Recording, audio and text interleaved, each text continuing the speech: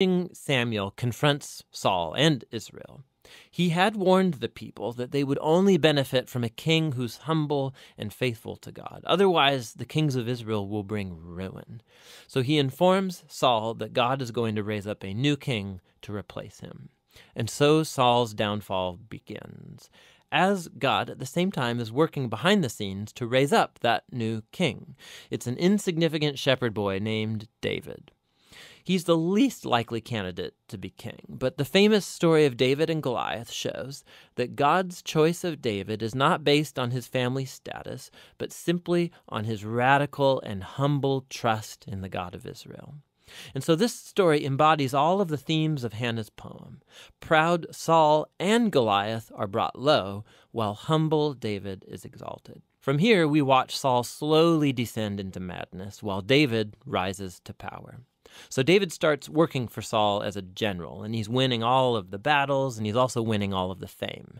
And so Saul gets jealous, and he starts chasing David around, hunting him, trying to kill him.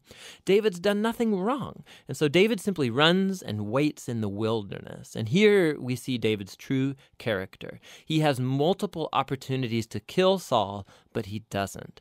He simply trusts that despite Saul's evil, God will raise up a king for his people. What's interesting, too, is that many of the poems of David that you find in the book of Psalms are linked to this very period of his life, and they all express the same attitude of trust. And so this section of the book ends with Saul coming to a grisly death after losing a battle with the Philistines. 1 Samuel tells some of the most intricate, well-told stories you find anywhere in the Bible, and the characters Saul and David, they're portrayed very realistically. And the author's putting them forward as character studies so that you can find yourself in them. So in Saul's story, we see a warning. It's crucial that we reflect on our own character flaws and how they harm us and other people. And with God's help, we need to humble ourselves and deal with our dark side so that Saul's story doesn't become ours.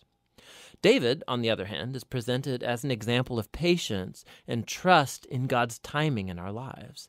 And so he's running in the wilderness, being chased by Saul. David had every reason to think that God had abandoned him, but that's not what he thinks.